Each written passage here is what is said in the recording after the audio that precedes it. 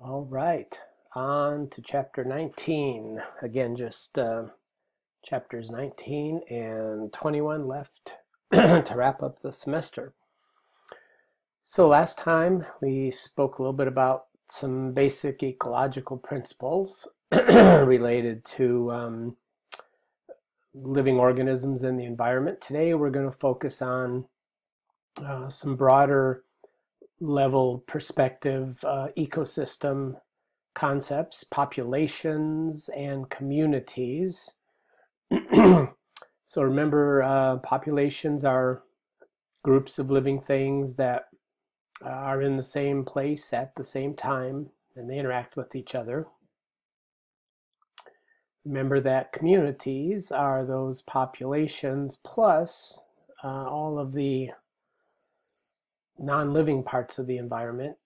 So the water, the climate, soil, that kind of thing. From a management standpoint, so things that biologists are interested in are these interactions. They're probably the more interesting aspects of the environment, studying how living things interact with each other. But also from a practical perspective, managers have to deal with a lot of issues related to species and communities that involve groups of living things that didn't necessarily evolve together. The book talks about this example of the Asian carp. Unfortunately, they're all over the place now in the upper Mississippi drainage primarily, but also just literally everywhere in pockets. And what happens is when these exotic or non-native species can get introduced into an environment, they end up oftentimes being able to outcompete the native species. They can be more aggressive, larger, more able to adapt to a wide variety of conditions sometimes than the native species that have evolved in an area.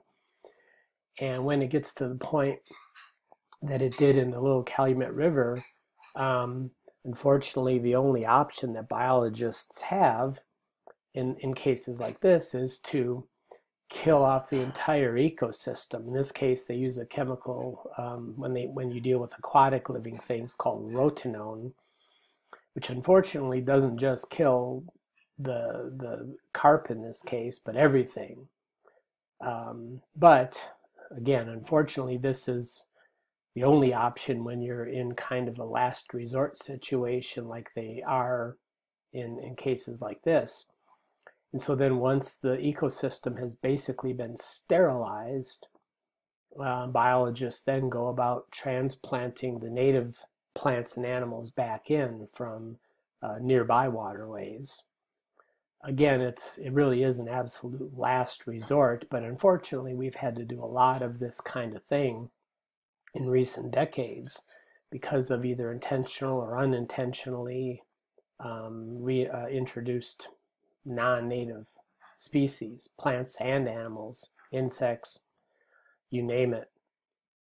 It's one of the reasons why California has such a kind of a strict border in that every time you come back into California, you have to go through those check stations and you're supposed to declare things you might have in your vehicle that could be the source of spreading some non-native insect or whatever into California. So it's kind of the frontline defense that we have that a lot of states don't. And I think it's for the better, as much as we feel like California is overregulated at times. So as you might imagine, there are biologists who specifically study populations of living things. Typically, they study what's called demographics, which involves everything about a population that you need to know to understand that population. Primarily, it's about numbers, how many of something there are, or typically it's about density, the number of living things in a given area. So oftentimes there are terms that people confuse or just interchange, and really they aren't strictly interchangeable. So make sure you do know the difference between, again, density, which is the number of living things in a given area, versus the actual number or just the strict amount of a given living thing. Numbers really, though, and the reason we don't use them as much is they don't really tell us the full story. If I said, the density of, deer in Shasta County is, 5 deer per acre, that would be a density, right? If I just said there are 5,000 deer in Shasta County, well, is that good or bad? It's hard to really say, because it really is about how many individuals the habitat can support, which is why we typically look at density. So again, the absolute number of animals isn't really important from a biological standpoint. What's really important is how many animals there are per acre or per hectare if you're in the rest of the world. Because again, that tells us really what the habitat can support, which is what we call its carrying capacity. The number of animals that a habitat can support is its carrying capacity. And again, that's expressed as a density, not just strictly a raw number. So before we can then make any decisions about whether the density is too high or too low or just right, we have to obviously figure out how many animals there are, or how many plants there are, the density of whatever living thing we're interested in studying. And so whether we're talking about plants or animals, there are basically 2 methods that we use to determine that.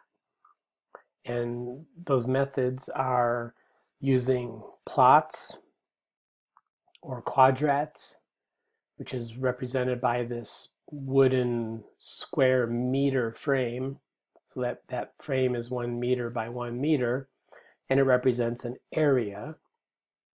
And then we can estimate the number of things within that area. In this case, she's tallying the number of plants, a certain species, or it could be the amount of ground that's being covered by plants.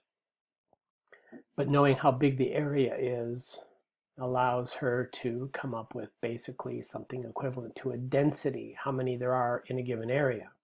So obviously you can count how many there are, and then the quadrat defines the area. Another way that we tally living things is by using transects. And the transect in this case is represented by that tape measure that stretches off into the distance. Again, that transect is a known length, so that gives us a defined space. And then we could walk along that line and count whatever it is we're interested in counting, and then use the length of that transect as the defined area or space that we can turn into an area to, again, give us information that would relate to a density of something. So really, again, no matter what it is we're counting, which again, that's the first step, we have to know how many things we have before we can make any decisions about whether that's a good number or not enough or too many. And whether it's plants or animals or insects or pretty much any living thing, we're going to use one of these 2 basic methods. Now, of course, there are a lot of variations on these. Not all quadrats are 1 square meter. They could be 1/10 of a square meter, or they could be 100 square meters. It really just depends on what it is we're counting. Transects could be a few feet long, or they could be a few thousand feet long, or a few hundred miles long. It just depends on, again, what it is we're counting. So in my wildlife ecology class, we spend quite a bit of time actually collecting data, going outside in a lab and doing population estimates of plants and animals using quadrats and transects. And then we use the formula that I'll briefly, sorry about this, back to where and then we go through the formula to actually do the calculations that give us a number, a density. But we don't have time to really get into that, which is probably going to make all you happy because it involves math. Math is good, but anyway, so we're not going to have time to get into that. But I'll show you briefly one example of a formula that we do use to estimate how many of something there are, just so you get an idea. And of course, the book does go into it as well, so I would encourage you to, carefully read through that section, and it's something you may be interested in for the future. Most biologists are going to do population enumeration, in other words, estimating how many of something there are. It's a standard technique that pretty much is fundamental to biology, so again, it is important to understand it. Other ways we may go about estimating information about populations involves trapping and marking animals in such a way that we can identify them as individuals. If you are a hunter and maybe you're a duck hunter, you probably have shot a duck or a goose that had a leg band on it, right? Numbers on there tell the biologist when the bird was banded, so they can get basic information about how old it is. If it was banded when it was a yearling and then it was harvested 6 years later, it gives them information about how long that individual's been alive. Plus, depending on where it was banded and where it was actually harvested, can give it information about movement. Bands on legs, doesn't provide us the world of information, but it does provide us some really important core information. We can get a lot more information by putting telemetry on animals. In the case of this deer, it's got a collar that has a battery pack. You can kind of see the battery pack on the throat part of the collar. And then, of course, the deer has ear tags and a color coding system on the collar as well, so that you can even tell from a distance specifically which animal that is. Anytime an animal's trapped and a mark of some sort is put on it, a band or a tag, the biologists typically are going to have collected a lot of information about that animal already. They're going to weigh it, determine its age as best they can, the sex, body condition, any number of things. And then when they see that animal again, they can look up the color or the number on its ear, and they know when that animal was last processed, and they they've got the data from the previous time. So telemetry actually gives us a lot more information about movement, because we can track that animal from a distance. We don't even have to see it. And especially with technology today, we have collars that are actually built-in GPS, where a biologist can be in their office sitting at the computer, like all of you are now, or even on your phone, and you can call up that individual animal, and it'll show you a plot of where that animal's gone over the course of a day, a week, a year. And you can use GIS, Geographic Information Systems, to put layers on there, different habitat types, water sources, whatever you want, and see exactly where that animal's going. And that gives you a pretty good idea what it's doing. If it's in an area during the late spring when that doe's having its fawns, it's in that area because it's going to be having its fawns, and it's probably choosing that area because it's going to provide protection. In the winter, it might be protection from the cold winter, etc. So you can lay those map layers on there and get a pretty good idea why that animal is where it is. Of course, we can put tags on pretty much any kind of living thing. Fish get these tags that are just implanted just under the skin, and then they again come out of the body so they can be easily read if that fish is caught in a net or by a sports person. That tags information can then be obtained, and the data can be used by the biologists. Really small animals like hummingbirds can have transmitters put on them. Pretty much any animal can be tagged in some way, so you know whether or not it's already been caught before. And so we can use a process called mark and recapture, where we capture the animal, we put a mark on it. In this case, it just happens to be a permanent marker with an X on the belly of this deer mouse. And basically that allows us to let it go. And if we capture it again in a trap, we know we've already caught that animal one time. And that's important in this case when we're using a formula called the Lincoln-Peterson index, where we can use live traps to get an estimate of populations. Now, this example, obviously, it's this little deer mouse. But any animal that we can trap and put a mark on and then try to trap it again, we can use this type of population estimate to come up with a number of these living things. And that number by itself really isn't of any value to us. Kind of like I was talking about before. I have a number at one point in time, and it's pretty much meaningless. What makes it meaningful is when I do this again in the future, and again and again and again over time. And so then I have data to compare from one year to the next. It gives me an index, which is a relative number from year to year. The absolute number or density doesn't really matter. And honestly, even if we get a number, a population density in a given year, we know that's not exactly how many of those animals there are. Some of them are never going to get seen or caught. Some get caught more than they should, probably. And again, the point isn't that we have a number that we know is exactly how many animals there are. It's more about what's the number, the estimate this year, next year, what's the estimate next year? And then what that tells us is, has the population changed? Did the population grow?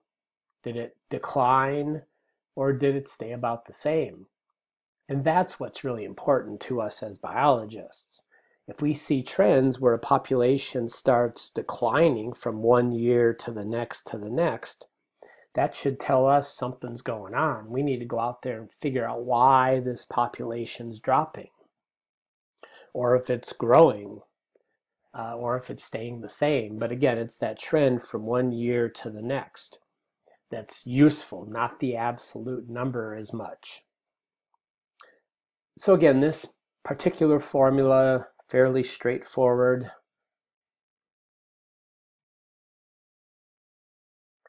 Where we use an estimate where the actual population estimate, which is uppercase N, is a function of the number of animals that we capture on the first day, and then we put an X on their belly and let them go.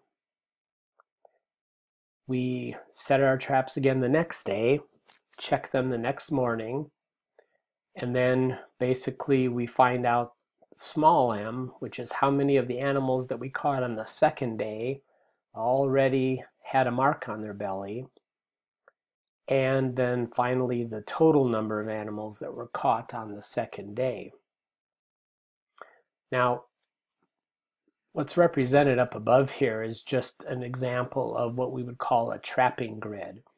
These rectangles represent a small little, roughly 9-inch long live trap, a small little box trap. Opens up in the front, it kind of snaps in place, put bait inside of there, animal goes inside, steps on the mechanism, the door shuts behind it, and it's trapped inside of there. In this case, we just have 9 traps out. We would normally use a lot more than that. And actually, this whole diagram is for the next step of this formula. So let me take a step back for a minute. Again, this formula gives us a number, a population estimate based on setting the traps, checking them the next morning. Again, we mark every animal that's in the traps, let it go. Set the traps again that night, check them the next morning again, and then we got these 3 bits of data from that information, 2 days of trapping.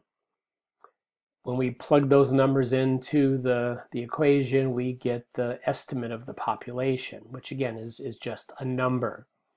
To make that number more meaningful, we have to estimate the density, not just the number of mice, but the density, how many there are per acre. And the way we do that is when we put these traps out, actually let me clear this, is that we put them out, and again, we're going to use more than 9 traps typically, but we put all of our traps out, and what's really important is that the spacing between any given trap is exactly the same. And we typically decide that based on looking at research that's already been done. For small animals like these mice, the distance could be something like 30 feet between traps. So it'd be 30 feet between any given trap in any given direction. What that allows us to do then is if we know how far it is between every trap in this grid, we can then determine the area. In other words, the total area that this trapping grid represents. And again, the way we do this is we take the spacing of the traps, which in this case is 30 feet, and then we square that number, because again, remember it's 30 feet. Also, let me clear this again. If it's 30 feet in any given direction, that means that it's basically 15 feet in either direction from the center, right? So if it's 30 feet from center to center, and it's 15 feet from the center of one trap in either direction, that means that this square is 30 feet by 30 feet, right? If the trap spacing is 30 feet in any given direction, then that means that each trap represents an area that's 30 feet squared, right? Trying to write with my mouse again, so that's why it looks as bad as it does. So this red box represents 30 feet squared. And then I would multiply that number by the total number of traps. In this case, again, it's only 9. It would be more than that normally. And then if you do the math, 900, right? 30 times 30 is 900 times 9 is 2,700 feet squared.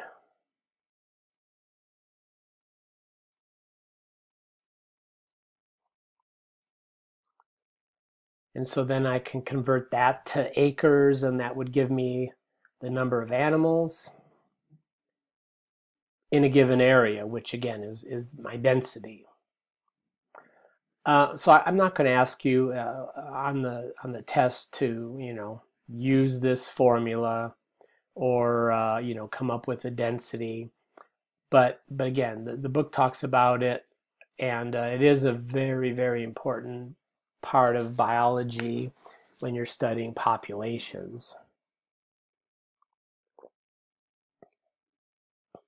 All right.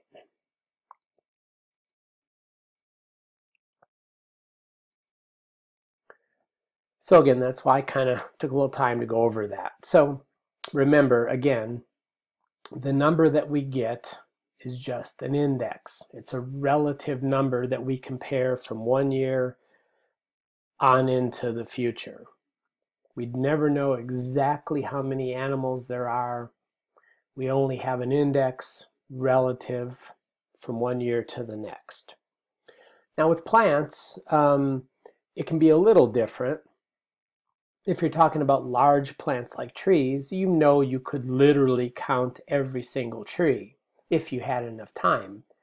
And time is always money. So even though we normally could also do total population counts, like a rancher knows exactly how many head of cattle they have, right? They're large animals, they're contained in an enclosure typically, and so you can count them, they have ear tags, you know exactly how many you have. But with wild animals, you never know exactly how many you have. You only can do an estimate, a population estimate. And then again, compare that number from one year to the next. But even in the case of plants, smaller plants, we still have to do estimates. And we can never count all of them because there are just too many of them. Even though the plants can't get up and run away from you like an animal can, there still are just too many of them to count all of them. It would just take too long. About the only time we ever count the total number of something is either if they're very, very large and they can't hide from us, for example, like these elephant in the middle of the screen, or more often than not, it would be if we have an endangered animal, something that is declining in numbers and it might go extinct if we're not careful. In that case, it really is important to know exactly, to the best of our ability, how many of them there are. Otherwise, we just do an estimate. All right, so a couple of factors related to populations that are important to understand when we're trying to count them is their distribution, how they're spaced across a given landscape. There are only three ways that living things can be spaced across a landscape, and that would be by a random distribution. So just, again, you think about grab a handful of seeds and throw them up in the air and they just kind of randomly fall to the ground. A lot of plants have random distributions because of exactly what I just said. Small seeds, they get blown by the wind, they land wherever the wind happens to drop them, and that leads to a random distribution. They also can have what's called a uniform distribution. Certain plants and also certain animals may have a distribution where they're equally spaced across the landscape. In other words, uniformly across the landscape. Now, for animals like penguins, it's not always a uniform distribution. But where they do have a uniform distribution is when they are in breeding mode. And so their eggs are just kind of laid, and they kind of lay them and they carry them around on their feet oftentimes, but they just kind of equally space themselves across the landscape, so each penguin has, a couple feet around it, and that's their territory, at least during the time they are protecting their eggs and their young. A lot of birds that nest in big groups like penguin, egrets, heron, a lot of shorebirds have uniform distribution when they're in breeding mode. Each one of them just has, a space around their nest that's theirs until their young are able to leave on their own.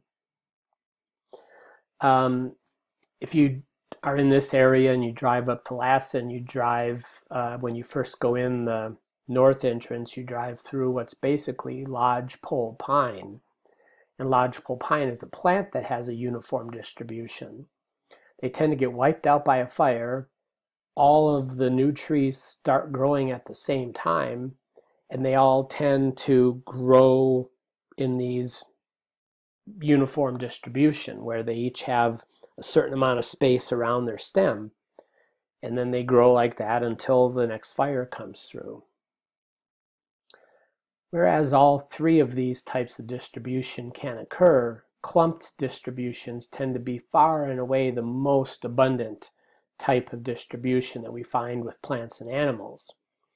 And that's typically because living things tend to be clumped because resources that they need for their survival tend to not be randomly spread or uniformly spread, but rather they tend to be clumped. So if all of the food item is in one area, where do you think the animals are going to tend to hang out? In that area where the food is. If there's a dry habitat like these elephant typically live in, wherever the water holes are is where the animals are going to tend to be clumped, because they're going to need access to water at least every day. And so they're going to be clumped around that important resource. So that's why most living things tend to be clumped. They are clumped because they're in the area wherever their most important resource is. So I promised there'd be no math, and again, you're not going to have to do anything with this data, but it is important to make the point that science does depend heavily on data and numbers and being able to do things with those numbers, and then we use that data to base decisions on. We don't just make random decisions that aren't based on anything. So we need data. And when it comes to populations are all about data and numbers. Excuse me.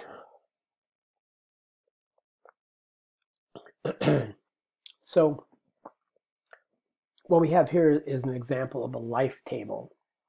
This happens to be for an animal called a Dall sheep. It's basically a bighorn sheep, but a subspecies that lives way up in the northern part of Alaska and the Yukon. And typically we've developed these life tables for species that we hunt. And you can imagine that if we harvest animals, it's really, really important that we know, to the best of our ability, not only how many of those animals there are, so we can determine how many we can safely harvest and not hurt the population, but also to have that data so that we can monitor the populations over time. And so you can also imagine that if it's an animal that's harvested, we have access to a lot of data about those animals. If we require that the hunters check those animals, biologists then can, take weights and measurements and samples and DNA, and they can determine the age of that animal really precisely, depending on the animal, different methods for doing that. But animal like ungulates, like sheep and deer and elk, you can actually look at the teeth and look at the amount of wear. Every year that deer's on the planet, the teeth are going to wear more and more. And with practice and experience, you can get pretty good at putting the deer within maybe a year or two. Deer, sheep, again, all kind of the same. And so because you can gather so much information on an animal that's been harvested, we can put that information into these life tables that help us make decisions in the future about these animals. And so a couple of things that we look at here. Notice the first column is the age class, and we put these in 1-year age classes. And that typically terminates with the age class that is about as old as these animals can get. In this case, roughly 14 years old. Does it mean that these never live past 14? Of course not, but on average, 14 is about the end of their life expectancy. Next column is the number that are alive at any given time. And notice we start out with 1,000. Again, does that mean that there are always 1,000 sheep in a population? Again, no. But we always express these kinds of data per 1,000 individuals. We do the same with humans when we're talking about birth rates or death rates. The number of births per 1,000 females, number of deaths per 1,000 individuals. It's just kind of a standard number we use for populations, whether we're talking about humans, plants, any animal. And so notice then, based on data, now these again aren't just numbers we make up, these are numbers that come from actual populations of Dall sheep. That over time, this shows us how many animals are still alive within the population until we get to that end of the life expectancy. So the number alive minus the number that die give us the number alive at the next age category. So 801 minus 12 is 789. 789 minus 13 is 776, and so forth. Go ahead and clear that so I don't get this any more cluttered up. That leads us then to be able to calculate the proportion that are surviving. So out of 100%, or a proportion of 1, this is the proportion, or again, you could just multiply that by 100 and get the percentage, right? So basically this is showing us what percentage of the original population are alive at each of these age categories. So out of the 1,000 individuals that start off, when we get to the 4 to 5-year-old category, about 76% of those individuals are still alive. Notice with the Dall sheep, the percentage stays pretty high, and it's still over 50% by the 8 to 9-year-old category. And then it really starts dropping off quickly. As the animals get older, they just aren't going to be as healthy. And the older they get, the more potential problems or diseases, or the easier it is for a predator to get to them. And then opposite of that basically is the mortality rate. So the percentage, again, if you multiply this by 100, 20%, 1%, 1%, on down to the bottom, which would be 100%. This is the percentage of animals that are going to die between the 0 to 1. Now, again, notice that the 0 to 1 category, the mortality rate is almost 20%, and then it's in the single digits until we get back up to 7 to 8 years old. Again, think about how vulnerable those animals are until they're a year old, when they're young. They can't defend themselves as well, even though the parent tries to. So a lot of individuals die in the first year of life. Once they've kind of reached adult size, then they do a pretty good job of surviving until kind of the older age factors kick in. And then a couple other factors here, but jump to the last one, which is the life expectancy. Something else we use in humans. Actuarial tables, they're called for insurance purposes. If you buy life insurance, the older you are, the more expensive the life insurance is when you buy it. When you're young, you've got a lot of years still ahead of you on average, right? Notice the older this animal gets, the fewer years or months that it's expected to live. And by the time an animal's, in this 8 to 9, 9 to 10-year-old category, its life expectancy is only 1, 2, now it's less than a year. And so the older that animal gets, the fewer years it has left. And again, that just kind of makes sense, hopefully. And again, we use this in humans to basically determine the rate for things like life insurance.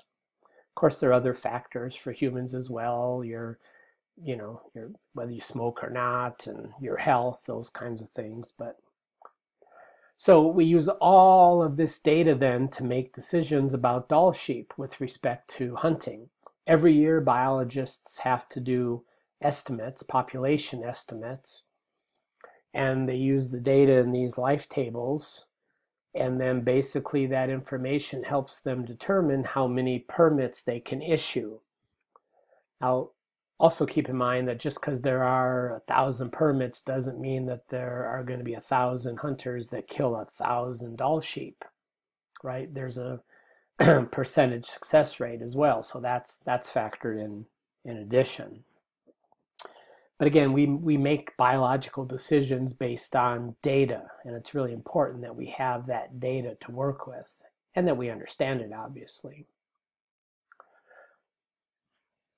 Now, always, we say a picture's worth 1,000 words, maybe in this case 1,000,000 words, but we can transfer that survivorship data from the life tables to graphs, to figures that tell us basically the same sort of information. And so these survivorship curves show the number of individuals over time.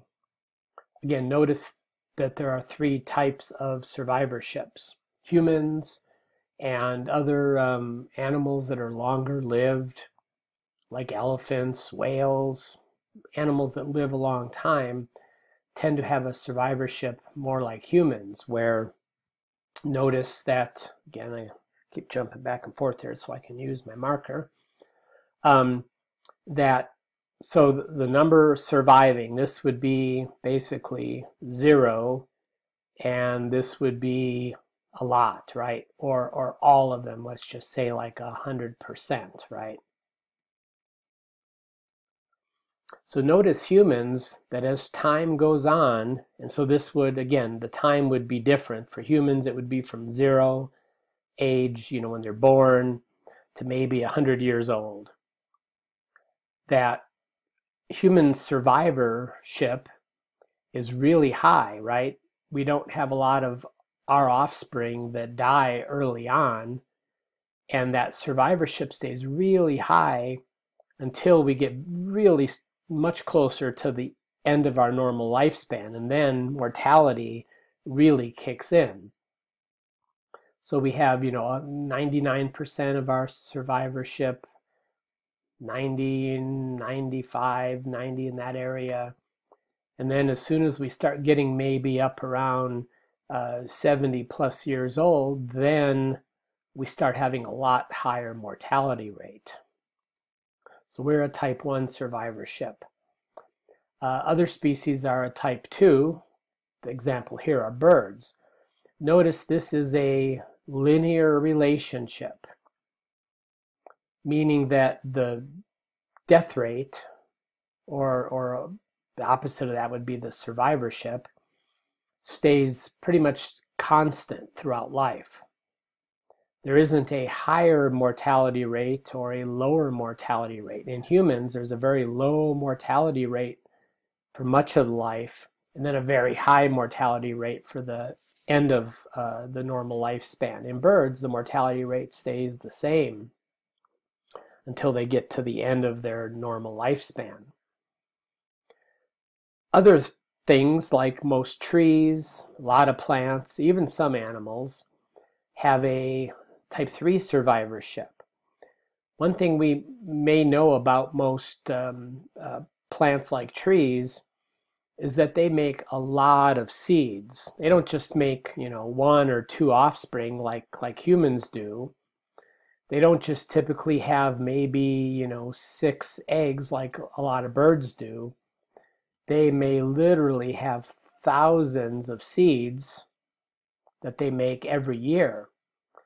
And that's because when they dump 1,000 seeds on the forest floor, there are a lot of animals that like eating those seeds for food. And so they basically have to try and flood the area with so many seeds that they can't all be eaten in one season. But again, because there are so many things that eat the seeds, as soon as those seeds are on the forest floor, awful lot of them get eaten within maybe the first few weeks.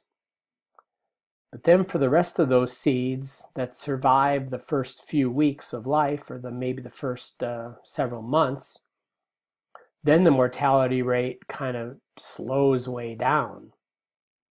Kind of like the beginning of time for humans, the mortality rate's really low.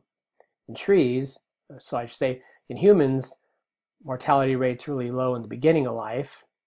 In things like trees, the mortality rate's really low for the rest of their life until that tree ultimately dies of old age or from some sort of disease. And again, this data that ends up making these survivorship curves is data that comes from the same type of information that we see in the life tables. And either way, basically that's information that helps us make good, educated decisions about managing these different types of life.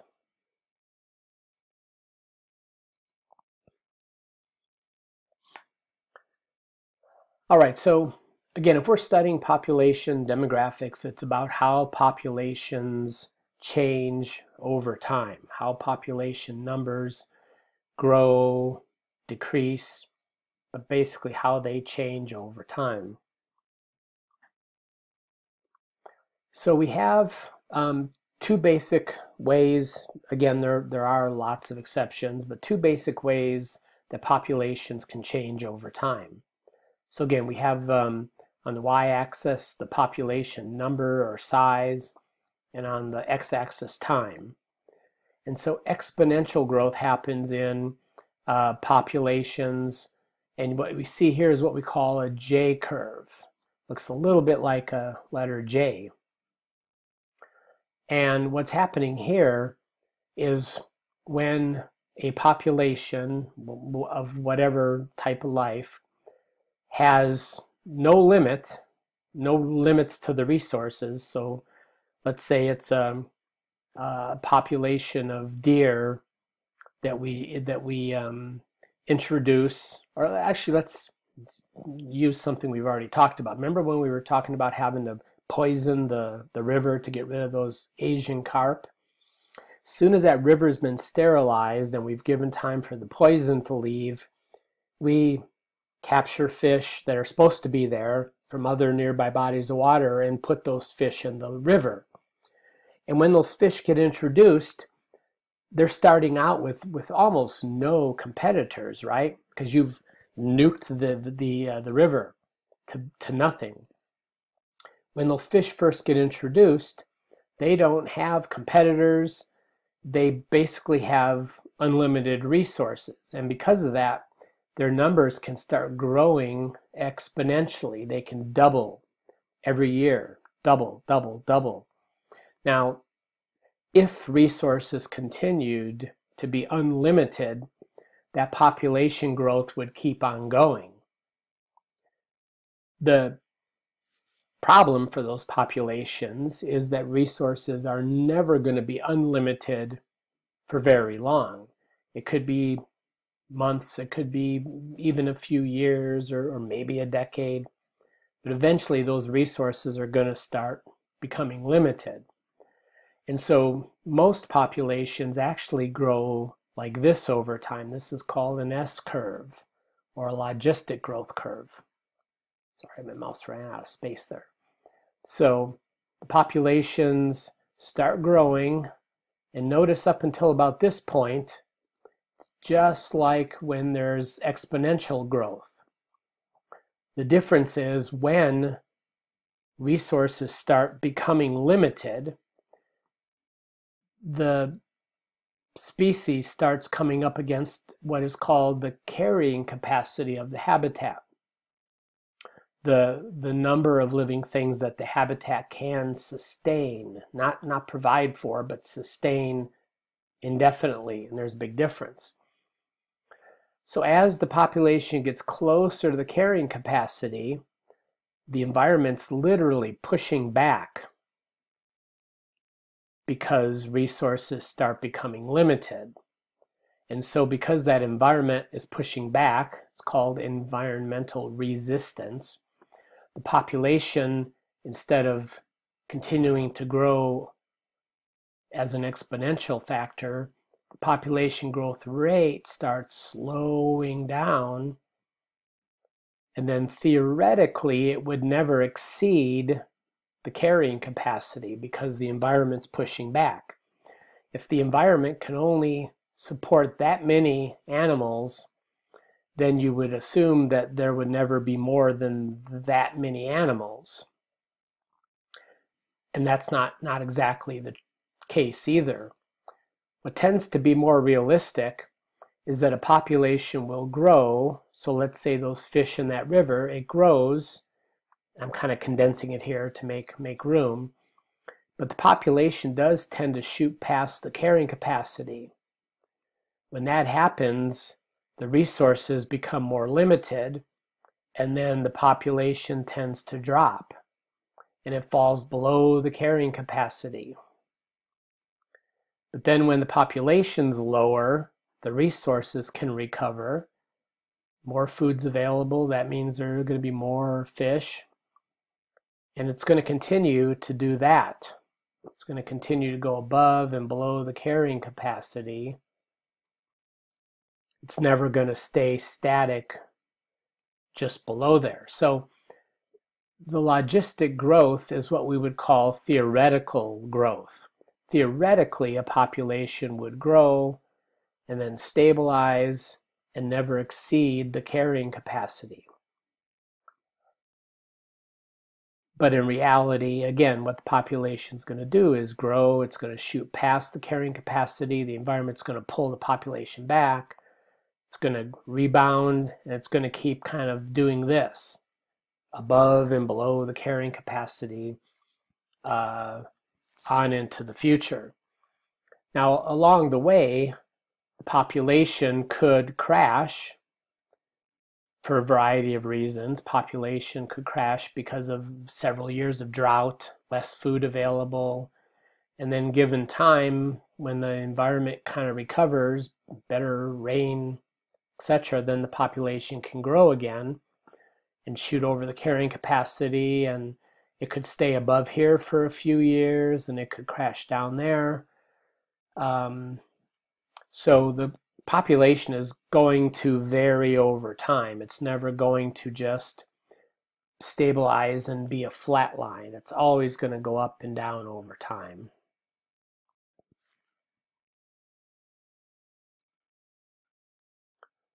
So again, make sure you understand the difference between exponential growth and logistic growth, and the terms carrying capacity, how many living things the habitat can support.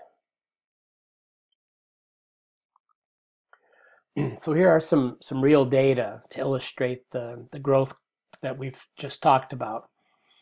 If we grow something like yeast in a laboratory, in a gel, the type of things we used in lab to grow bacterial cultures that we look at this week actually in lab, we give those bacteria perfect conditions to grow, and they're eventually going to show this kind of S-shaped curve. Now, on that image, notice again, it's starting off really rapid growth, and then it starts to kind of taper off. The only reason that it does literally stay below the carrying capacity, which is that red dotted line, remember I said populations don't generally do that. The only reason in this case it does that is because, think about the conditions. You're growing bacteria in this petri dish. Once they fill the petri dish, they can't keep expanding unless you're in a sci-fi movie, right? Grows out of the dish, starts growing across the world. But in a laboratory, the yeast environment is this specific sized thing. And so the yeasts grow rapidly, but then they just kind of can't keep expanding because their environment, their little petri dish, is only so big.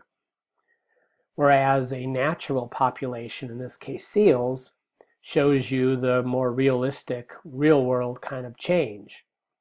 Again, the curves look really similar, but notice that for the seals, after the year 1992, the population starts dropping off. And then around 2000, you see kind of another upward trend. Those individual dots are the data points for that specific year. And so there's the average. The curve is the average.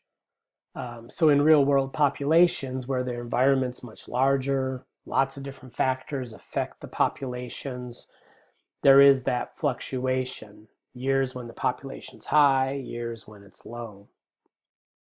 But in a laboratory, we can replicate that perfect sort of S-shape growth curve.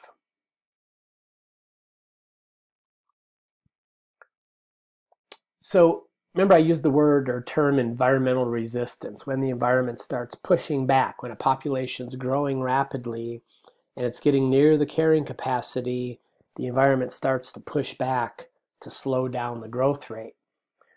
A lot of factors come into play, but one of the main ones is competition, fighting for a limited resource. Competition wouldn't occur if there were unlimited resources. But again, like I said before, resources are never unlimited, at least not for very long.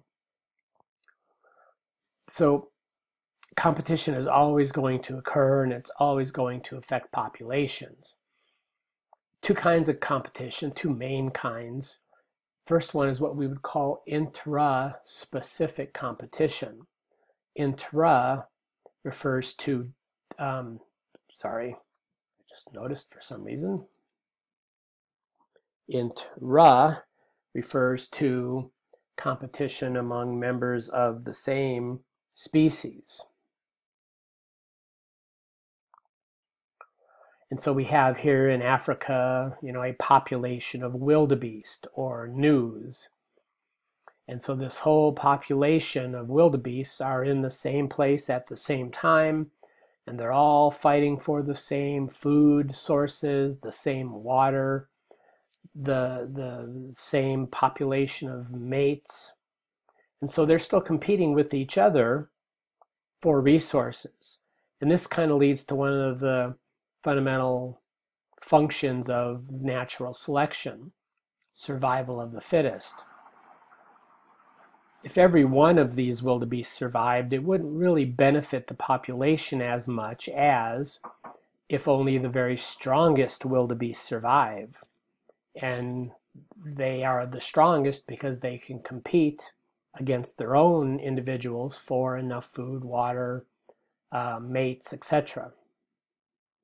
So intra-specific competition is competition among members of the same species.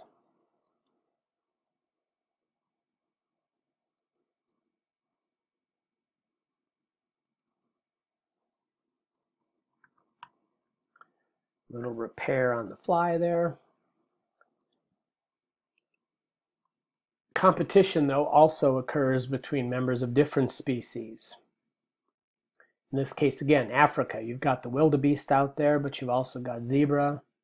You're going to have a whole bunch of different species of antelope and gazelle and all kinds of different animals that are all competing for at least some of the same resources.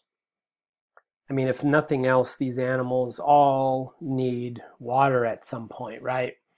So when there's a water hole they're fighting over, they're all competing for enough water. But a lot of them are going to be also eating the same food resources. So you not only have these individual zebra all competing with each other to get enough food, but now those zebra are also competing with the wildebeest. Reason I went to this, I just noticed this zebra here. Not dead, I'm sure, just upside down, rolling around, having a good old time there. But again, for the species to survive, it has to be able to compete for enough resources, food, water, shelter, and again, there's going to be competition within the species, which helps drive natural selection, as well as competition among different species. The way to remember the difference between inter and intra-specific is if you're in California, there's that road that goes, from the Oregon border, or I should say from the Mexican border, all the way through California, up into Oregon and up into Washington. That's 5, right? And what's that highway called? It's called Interstate Highway 5 or Interstate 5, right? And interstate highways are roads that go through different states. They don't stay just in one state. Interstate 10 goes all the way from California to Florida. So if you remember, Interstate 5 goes through different states, then maybe you'll remember inter-specific competition is competition among different species. A few other factors. So again, we're interested in estimating the density of living things. There are two groups of factors that affect the density of living things. And again, these are also the factors that are part of that environmental resistance. These are factors that push back on populations when populations are growing. There are density-dependent factors, and those are factors that the more a population grows, in other words, the more individuals there are, the higher the density, right? More individuals per acre. Density-dependent factors have a greater impact the more individuals there are. So they're dependent on the density. And so factors like predation.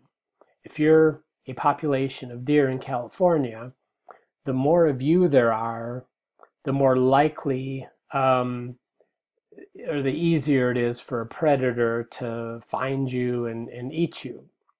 So mountain lions are primary predators of deer in California. And so when there are more deer, it's easier for a mountain lion to find one. Disease as well. If if you have kids and, typically when they catch the flu or they catch a cold, it's from another kid at school, right? You spend a number of hours a day in a room with 30 or 40 other people. The density of people in that room is higher than it is just out there in the world. Going to a doctor's office, you may think it's because people are already sick, and yeah, but also it's because of, you've got a bunch of people sitting in a waiting room together. It's easier for germs to be passed if there's a bunch of people all packed together compared to if there are just a few people scattered. And so it's the same with wildlife. If there is a disease in a population, it's going to spread more easily if there is a higher density of organisms in that population. Obviously, the same with competition. The more of you there are, the more you're going to be competing for those limited resources. And then even things like parasites, ticks, fleas, are going to be more abundant if there are more hosts for them to be able to feed on. So these are all factors that have a greater impact on a population of living things when that population is at a higher density. And so predation, disease, competition are all factors that push back when a population's trying to grow. And we can actually see data that proves this.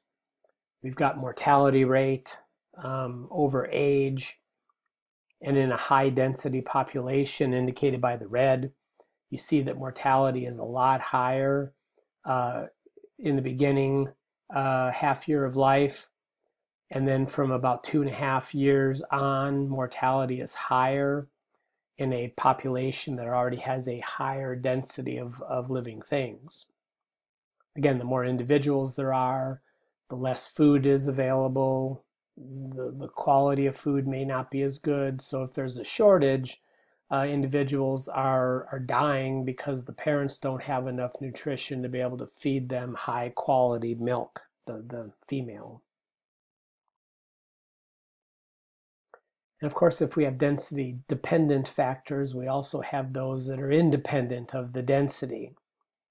And typically these are abiotic factors, non-living factors like weather, individual weather events like hurricanes, tornadoes, high wind events, heavy rainfall, but even some things that are caused by humans like pollution. If you're in an area, and let's say it's the springtime, and you're in an area where there are lots of quail like there are here in the Valley of California, Quail are a species of bird that nests on the ground, right? Of course, the adults can fly, but they lay eggs in a nest on the ground. If you happen to be right in the middle of the egg laying season, and then you get a very, very heavy wind event, that may blow nests out of the trees for other birds, right? But if you get a heavy rainfall event, then basically if that ground is covered with water, it doesn't matter whether there's 1 quail per acre or 100 quail per acre. If suddenly the ground is flooded, all of the eggs are going to get lost. So again, it doesn't matter how many individuals there are. They all are going to be impacted equally in a case like that. Again, other birds that typically nest up in trees, if there's right in the middle of nesting season and you get a hurricane, again, it doesn't matter if there's 1 nest in an acre or 1,000 nests in an acre, they're all going to get blown out of the tree. So it doesn't matter what the density is, they're all going to be affected. And again, human-caused things, maybe fires, pollution. Again, doesn't matter how many, what the density is, they're all affected equally by it. So those would be independent factors, factors that are independent of the density. There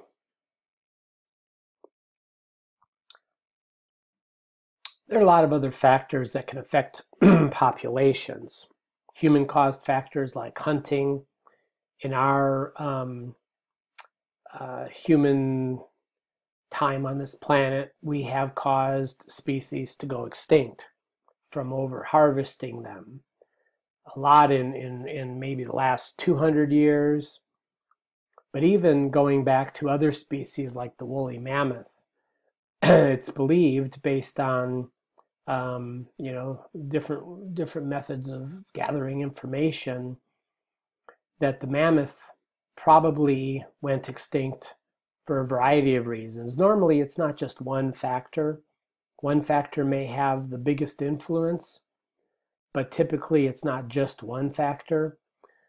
The mammoths thrived during the last ice age, and as the ice age began to come to an end, their habitat just started going away, so they didn't have the same kind of environment that they did when they were thriving.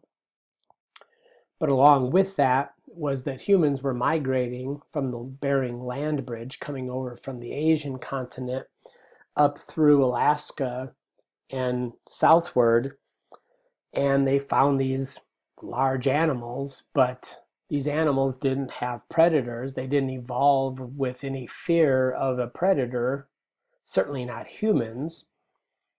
And so even though these animals are really large, we figured out that they were pretty easy to kill because they didn't run away from us, and we could, go up to them and throw a bunch of spears at them and take them down pretty easily.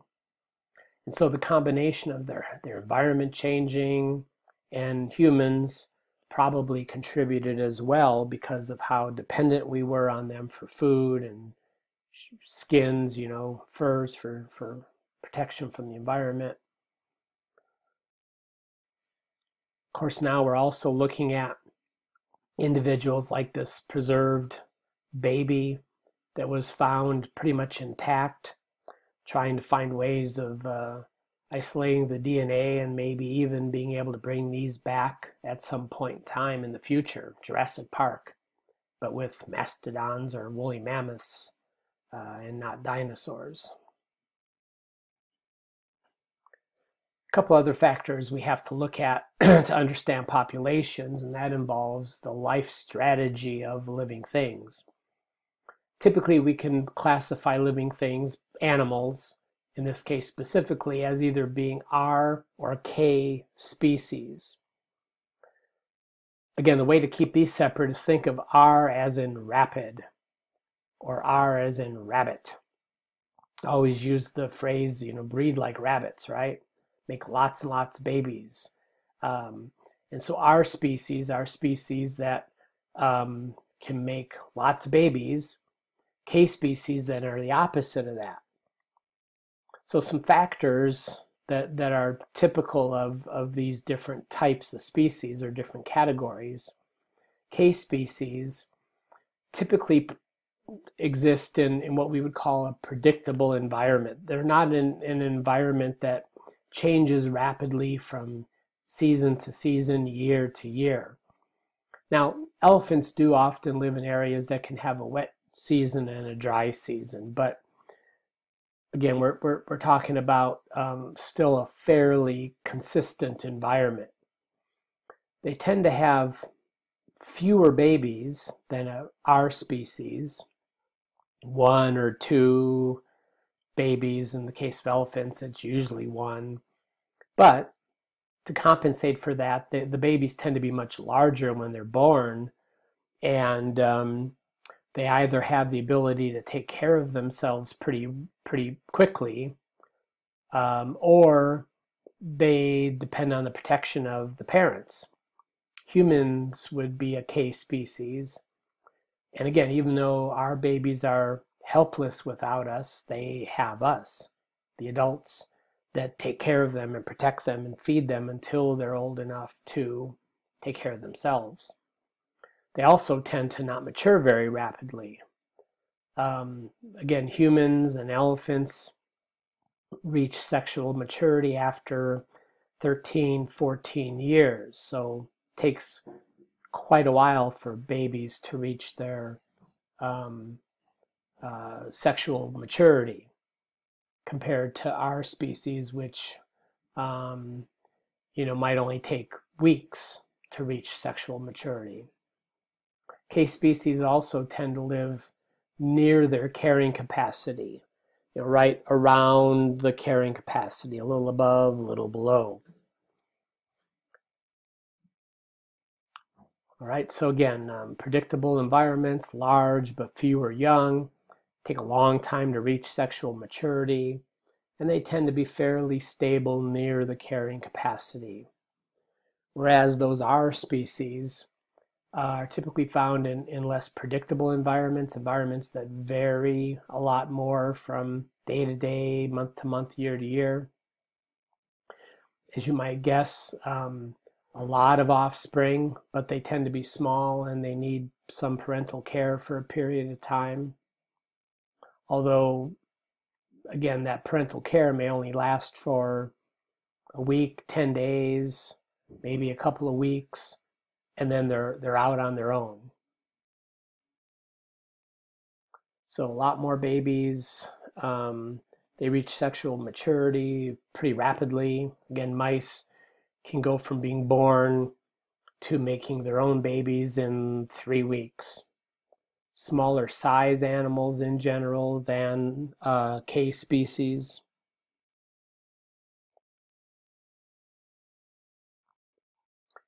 A lot of times we kind of think of humans as being different. I mean, we are in a lot of ways, but we're still an animal on this planet. It's interesting, if we study human populations, we see the exact same factors that affect animal populations. What's interesting then is that also allows us to make predictions about the human population going forward. If you look at the population of humans that's been plotted going back to the year 1000, notice the population curve is a J curve, just like that exponential growth curve that we saw a few slides ago, right? At this point, and again, this particular graph ended at about the year 2000, but our population has continued to go pretty much upward exponentially in the last 2 decades. Ultimately, that type of population growth can't be sustained forever. It can't be sustained for any living thing on this planet, because eventually what's going to happen, what we don't see on this graph, is carrying capacity, which for humans is kind of tricky because we can actually change our carrying capacity. As soon as we started building air conditioners and growing lots of food in small places, we kept changing our own Earth's carrying capacity. you can see, let me back out of here. For a long time, the Earth's carrying capacity was probably right there, right? So this is in thousands, right? So you add another 3 zeros on here. And so this is basically a billion, right? So there's about 500 million. Because the Earth's population of humans was pretty constant for a long time, the carrying capacity of the Earth was probably about 500 million humans. But what happened right around here, the mid-1800s or so, Industrial Revolution, right? We started making machines that did work for us, which means we kind of changed our carrying capacity. So we might have moved it up to there. Then what happened since then? Better medical care, right? Instead of dying when you were 35 from some disease, now we live, typically into our mid to late 70s and well beyond because of medical care. Better agriculture, better technology in general. As we continue on, we keep inventing things that raise the Earth's carrying capacity. Now, there are those that think we'll be able to do this forever, that it doesn't really matter how many humans there are on the planet, we'll always be able to keep raising the carrying capacity. Time will tell. I don't believe that's the case. I believe at some point the Earth's carrying capacity, and it may already be exceeded.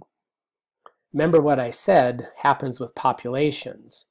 They grow, and we'll throw in the carrying capacity of something right there. When they exceed the carrying capacity, they eventually start declining because the difference between the population and the carrying capacity is too great. Not enough food, not enough water, not enough whatever. And so every living population, when it exceeds the carrying capacity by too much, it declines. After some amount of time, the carrying capacity, the environment recovers, and so then the population recovers. But populations do this. All populations on this planet do this. So the challenge is that we really should look at the human population not being able to do this forever. At some point, the population is going to have to correct itself. And whether it does it now, in 10 years, and 1,000 years, at some point the population is not going to be able to keep growing. We could hope, for the sake of humans, that at some point the population does the S-curve and we kind of hit a stable point before we exceed the carrying capacity, whatever it is. But most real populations shoot by the carrying capacity and then stabilize. So there's no reason to think the human population is going to be any different than that. So again, it's just a matter of when that happens and what the repercussions are. Different way of looking at that graph is the doubling time, right? We were in 1800, we reached the 1 billion number of humans, and then it took so a million years of humankind it took to reach 1 billion of us. Then it only took another 130 years for that to double to 2 billion. Then it only took 30 years to add another billion to 3 billion. Then it only took half that amount of time to add another billion. Since then, the mid-70s, our population has slowed down as far as growth. It's only taken 12 years to add another billion, 12 to add another. 2012 was the year that we hit 7 billion. Notice the trend is good in that now it's predicted that it's going to take a little bit longer to reach 8 billion, and then even longer interval to reach the next billion by the year 2054. So what we could see is sort of the reverse of what happened before, that it'll continue to take longer and longer for us to reach the next billion. In other words, as our population starts hitting the absolute max capacity of the Earth, the number of years it takes to double is going to slow down. And again, hopefully that means our population is going to stabilize somewhere below what the Earth can continue to support. Whether that's 9, 10, 20, some scientists think the Earth might hit 30 billion people. That's a number that scares the crap out of me if I would be alive, which I won't be when that happens. But then I think it becomes more an issue of quality versus quantity. I used to show a video called Dodging Doomsday in my environmental science class. And there's a guy at the end who had been arguing all along that, humans will always find a solution to whatever problem we face. Doesn't matter how many people are on the planet, we'll always be able to, grow enough food and, find enough resources.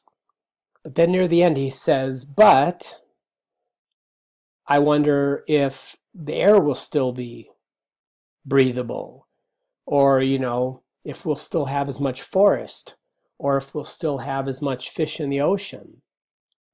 That's a big, pardon the pun, a big but to me. I mean, how much would we want to live in a place where we have to wear, oxygen masks to breathe? We already kind of do in places, right? You typically see people in China wearing face masks because the air is so crappy over there. This summer was a terrible summer for us because of the wildfires. Those fires are natural, but not the extent that they were this year. That was strictly man-made, a man-made problem that we caused with all these fires. So yeah, we might continue to find problems to solutions to problems that we come across, but what cost to the environment? That's really, in my mind, of course, I'm a biologist, that's the bigger issue to me. Would we want to live in a world where we don't have clean air, clean water, animals, birds, plants to enjoy? Again, we can look at any wild population. This is an actual population of reindeer on an island that were introduced in 1911, 25 reindeer. By 1937-38, there were more than 2,000 individuals on this island. And then within the next couple of years, the population crashed. So over the course of about a decade, the population crashed down to zero because there were too many deer. They overgrazed their habitat. They were limited during the winter time, when the food's at its lowest point. They basically damaged the environment so much that they lowered the carrying capacity of the environment. So this was a well-studied example, real example of a population of living things that basically grew exponentially, right, until about 1937, and then crashed.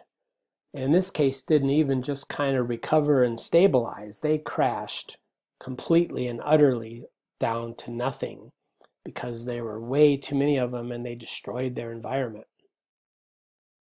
So again, the lesson here is that we should take this and apply it to humans as well. Don't wait until we see the problem. We should be continuing to look for solutions to the human population on this planet to make sure we never reach that point. So populations, as we've been talking about, change over time. And that can be sort of on a global scale or a local scale. Again, in this case, we're sort of focused on humans. Global population growth is simple. The rate of growth is a function of the birth minus the death that happens on the planet. If the birth rate is greater than the death rate, the population's going to increase, right? If there are more deaths than births, then the population's going to decline. And so we can use the same idea for wildlife populations. But we can also look at this on the local scale. So if we zoom in just to the United States or any other country, it's not only birth plus or birth rate minus death rate, but now we also have to factor in individuals entering a population and individuals exiting a population. Entering is immigration, in, and exiting a population is emigration, exit, emigration.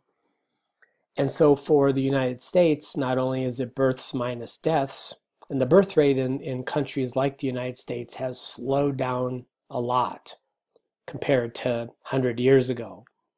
But the death rate has also dropped dramatically because of better nutrition, better medicine, etc. And so one of the things that's affecting our local population, and again, local, I mean the United States, not just California, is people coming in from other countries, which is much greater right now than the emigration rate, people leaving this country to go live in other countries.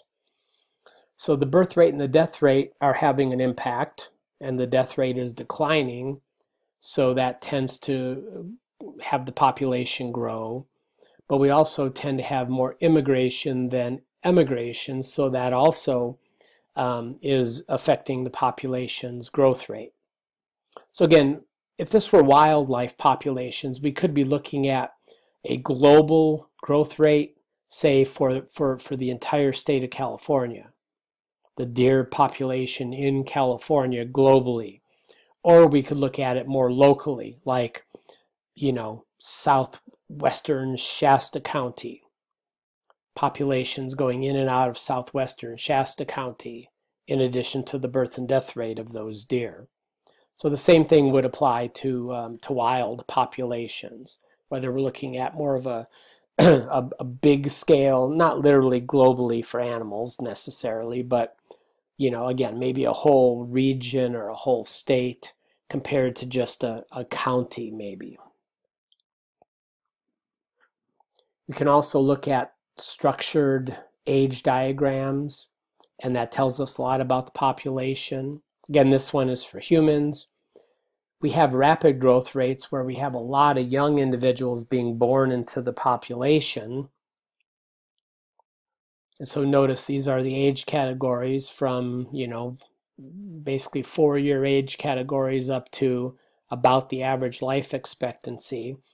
When you have a lot of individuals being born into a population, you're going to tend to have rapid growth. It just should go kind of common sense, right?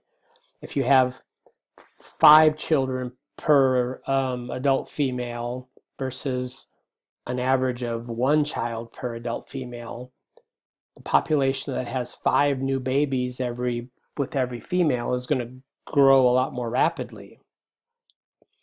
But what also tends to happen in countries where there's very rapid growth is it's a very steep pyramid.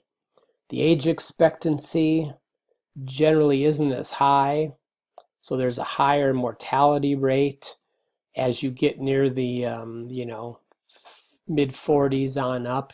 More of these individuals don't live to this age, and the reason the population growth is rapid is because you're basically making a lot of babies to replace these individuals that don't tend to live as long. So that would be indicative of a rapidly growing country.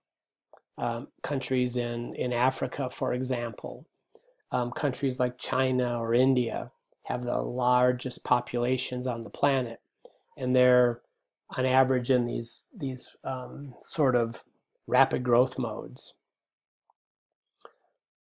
Countries where you have slower growth, and this is kind of where the United States typically falls, are that you have relatively fewer children being born compared to a country like this, right? Again, you may have 5, 6, 7 children on average compared to maybe only 1 child per adult female. The other thing you notice is this pyramid has got kind of more gently sloping sides. there is a higher percentage of individuals alive at these later age categories. And even again, going beyond the 70s, a lot more individuals survive into their 70s, 80s, maybe even 90s.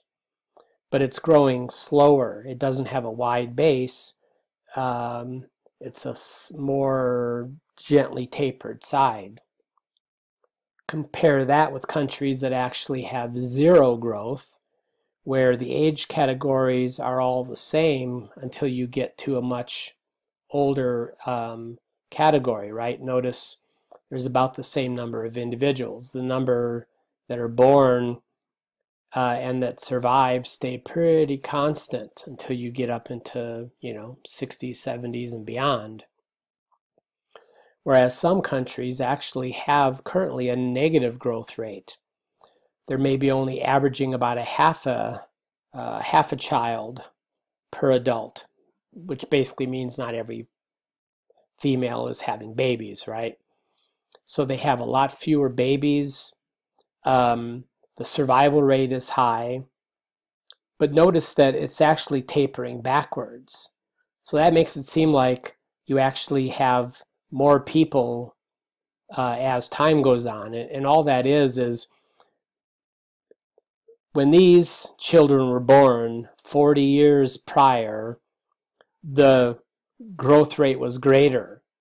Since that age category, the generations following them have had fewer and fewer babies. And so what that's going to show is that as time goes on, when this age category gets up here, it's obviously only going to be that wide. And if it keeps on that this group of kids have even fewer babies, then it's even going to be a narrower pyramid. And that's why it keeps looking like it's shrinking, because the group following you have even fewer offspring than you did, less babies, and then those fewer babies have fewer babies, and that continues to create kind of a bottleneck at the bottom of these age pyramids.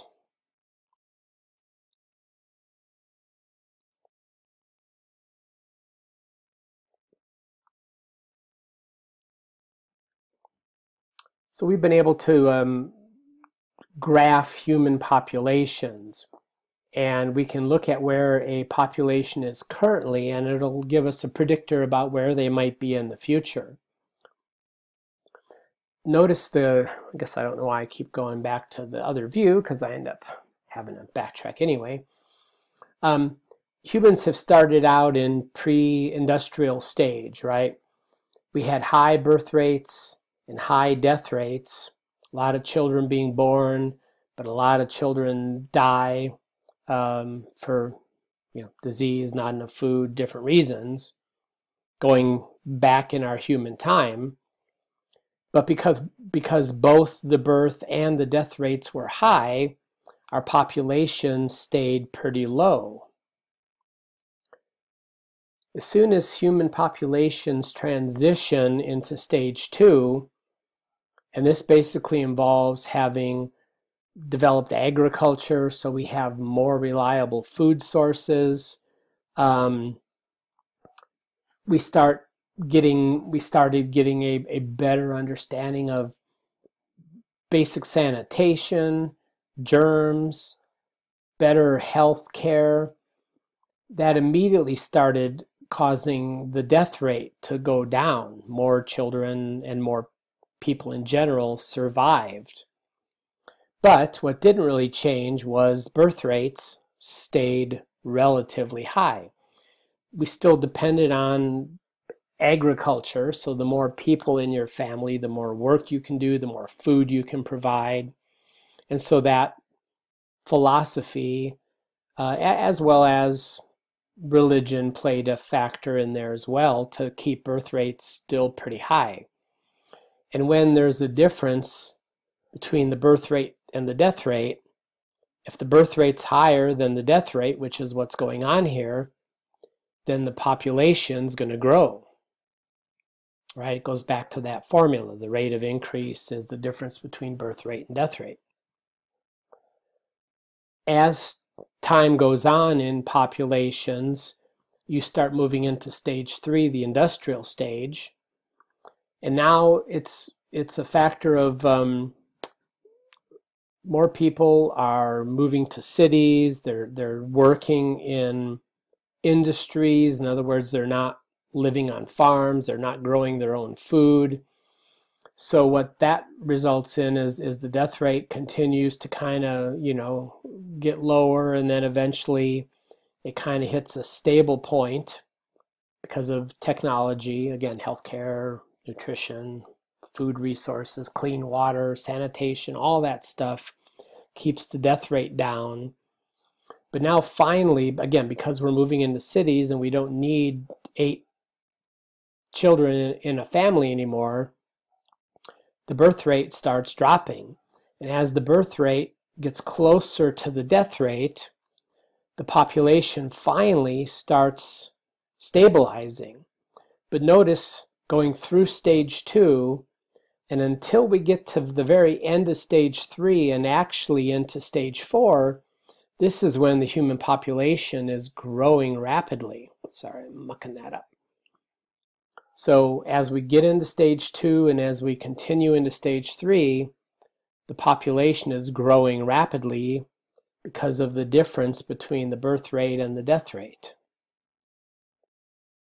And it's not until the post-industrial stage, which is where the developed countries in the world are, like the United States, Japan, much of Europe, parts of Europe, Australia, Japan, I think I mentioned already, that we get into this post-industrial stage, and that means that people are better educated, people have more money, they don't tend to get married as early.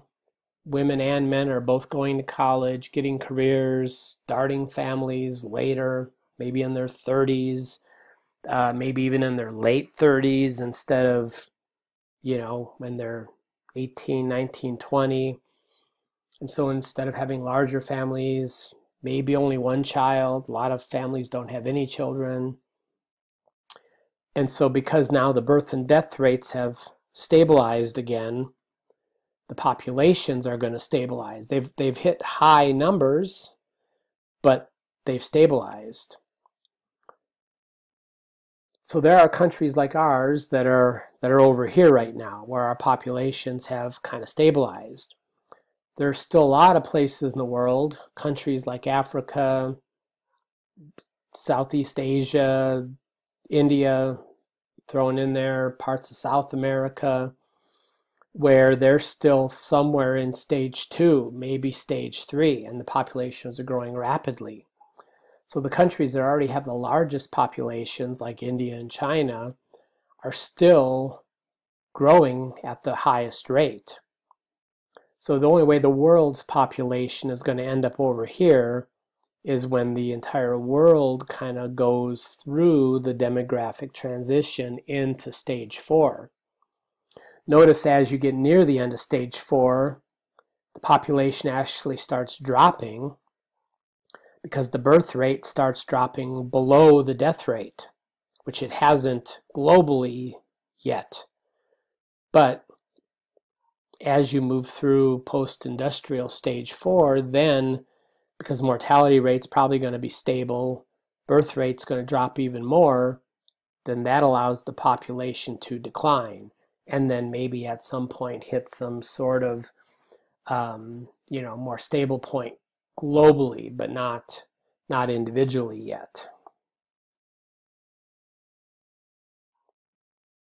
So world map showing growth rates, right?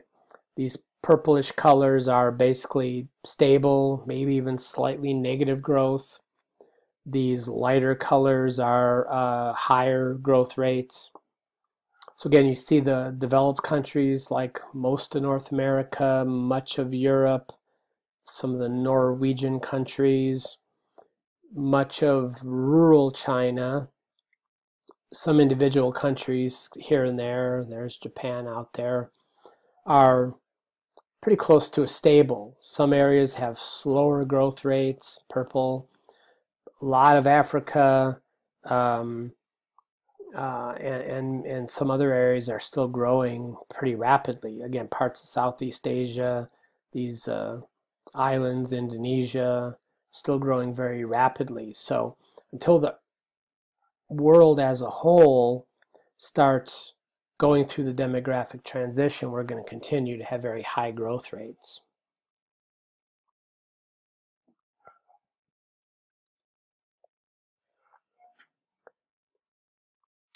So lots of information about population ecology. Very important data to get a handle on populations, understanding how they change over time. Some of the other factors that we'll touch on now are those factors that affect populations. And these are referred to as, community ecology factors. Things like predation and herbivory, which is basically plant predation. That turtle is still eating another living thing, so it's still technically predation, but it's herbivory because it's eating plant material instead of eating meat. Are some interesting interactions to watch among living things. Maybe not a turtle eating grass so much, but predator-prey interactions, sharks and seals, African lions and zebra are really interesting things to watch. But again, it's these factors that play a huge role in population change over time. Ultimately, it also drives evolution. Predator-prey interactions drive natural selection, the ability of living things to adapt and survive over time. Snowshoe hare and lynx are probably one of the most studied predator-prey interactions that we've looked at for a very long time. There weren't necessarily biologists back in the 1800s studying lynx and hare, but the way we got that data, the way we got population numbers on these species back then was actually in retroactive fashion. How might you know how many lynx or how many rabbits there were back then? Well, they both were animals that were trapped for their fur. And so we actually were able to go back and look at records of companies that bought furs. And in years when there were a lot of lynx or a lot of hare, there would have been more of them that were trapped and more of them that were sold. So again, we don't know exactly how many hare or lynx there were in 1845, but by looking at the data from trapping, we were able to get an index, a relative estimate of how many there were. And by looking at that data over decades and decades, we see trends. Again, notice there's a pretty predictable trend. About every 10 years, the population's up and then therefore down in the middle. So about every 10 years, these populations are predictable. Now again, it's not the exact same number every decade, or it's not always consistent, but it's a fairly predictable pattern of about every 10 years you can predict the population's going to be at its high point. And so what that allows us to do out into the future is if this is our current time right here, and we do an estimate, we do a mark recapture estimate of the snowshoe hare, and we know that's our population right now,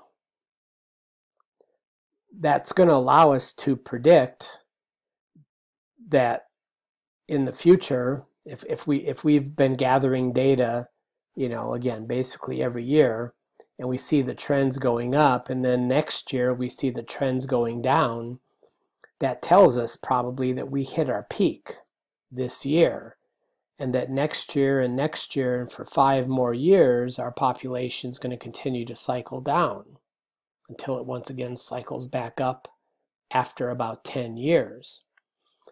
So again, that allows us to make predictions or estimates about the future. The other thing, though, that's kind of interesting, and notice when the hare population hits its peak, we'll draw this down, I know it's red on red, but notice it takes a couple of years after the hare population hits its peak that the lynx population hits its maximum. As soon as the hare population starts declining, again, there's maybe a couple year delay, and then the lynx population starts declining. The hare population starts recovering, and then maybe a year or so later, the lynx population recovers. So there's this kind of lag between these two species that are dependent on each other. The lynx depends primarily on the hare for food, and of course, if that's the case, then the hare has to constantly try to not get eaten by the lynx. But even though there weren't scientists out this time collecting data, we've been able to gather this type of data by understanding the animal and finding a way to go back and look for data.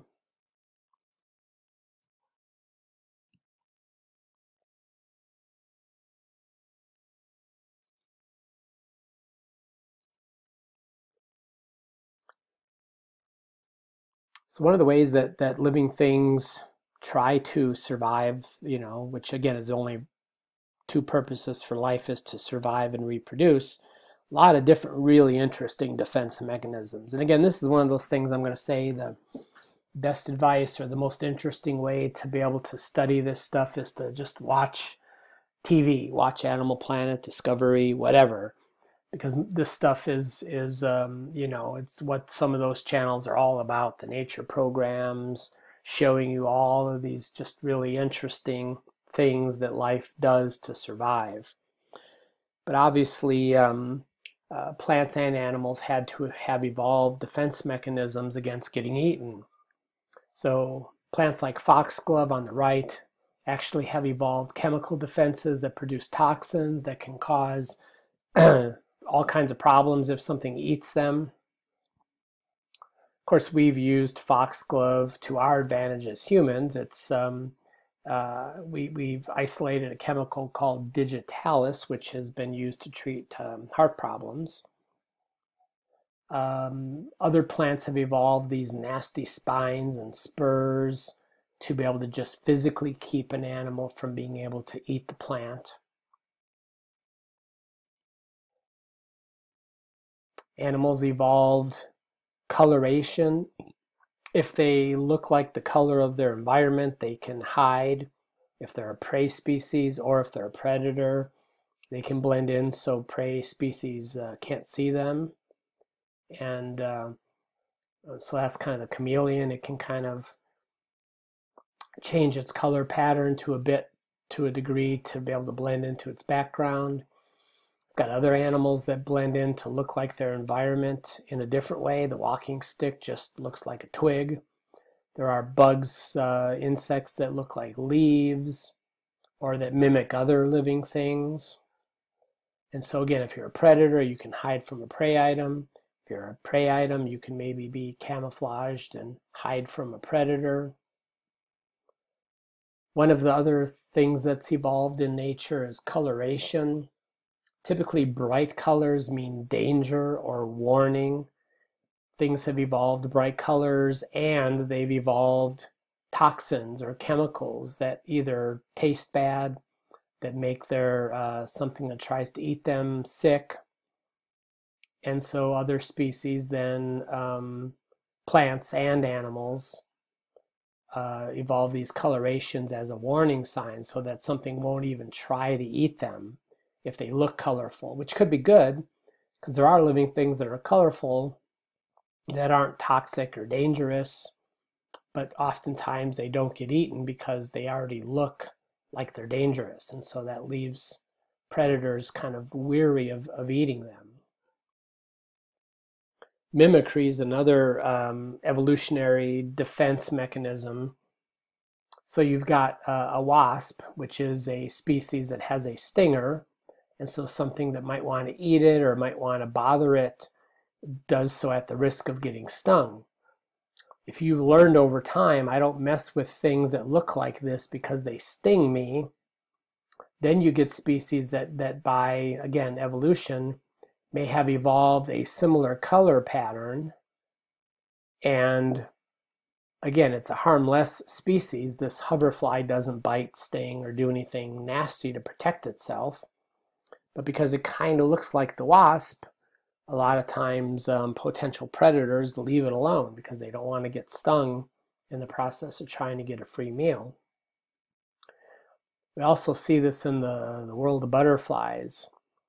There are species that, for a variety of reasons, are toxic or they just taste bad. The monarch butterfly is toxic because of the plant that it feeds on, milkweed. It actually has a latex kind of liquid in it. They've evolved to be able to eat the pollen and kind of accumulate that toxin in their bodies, but it doesn't kill them. And so you learn over time, if you're a bird that tries to eat something that looks a certain way, that it tastes bad or makes you sick, you quit eating it. And so then that leads, again, other species to evolve similarities. They're not identical, although these two are really, really close, where these species mimic something else that has a form of protection. And so even though they're harmless, they basically don't get eaten because they look like something that is harmful if it's eaten.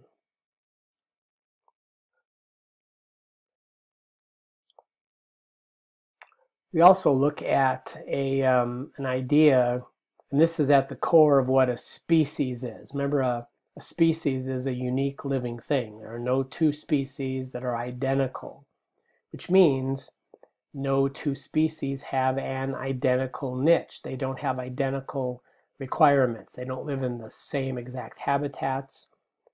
Two different species don't live in the exact same habitats. They don't eat the exact same food, etc. We didn't just, again, make that concept up. It was done, it was developed through the process of experimental testing hypotheses. And that resulted in this notion of the competitive exclusion principle. So again, we've tested and retested this in a lot of ways, but one of the original sort of experiments involved these microscopic organisms, Paramecium, something we looked at in lab roughly last week. And so in a laboratory, if you have this species of Paramecium aurelia, you let it grow in a laboratory and you see that it grows pretty rapidly over time, sort of that exponential curve until it reaches the limits of its environment. You can grow another species of Paramecium caudatum, same thing, by itself, grows rapidly, reaches its carrying capacity. But when you put these two species together in the same place at the same time, what happens is one of those individuals, the species Aurelia, pretty much grows like it did when it was by itself, and the species Caudatum starts growing, and then as soon as these two species start coming in competition with each other, the Aurelia wins out, Caudatum drops off, and then eventually goes extinct, basically. So these species, because of competition, are going to result in one of the species thriving and the other one being excluded. So again, no two species can have the exact same niche. They can't have the exact same requirements. And so by definition, then, each species is a unique species.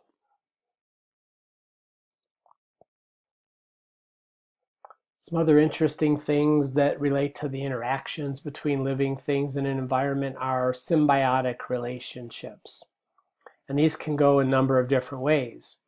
Relationships where two things sort of benefit from each other. And this would be an example of something called commensalism. You have this bird, this weaver bird that makes a nest in these trees. And in this case, the bird benefits because it's got a place to put its nest. If it didn't have if the tree wasn't there, it wouldn't be able to build its nest in the tree. And so the bird benefits. The tree doesn't really benefit in this case, but it also isn't harmed by that bird building a nest in its branches. So in this case, it's a symbiotic relationship that's called commensalism. One of the organism benefits, the bird in this case, the other one doesn't benefit, but it isn't harmed either.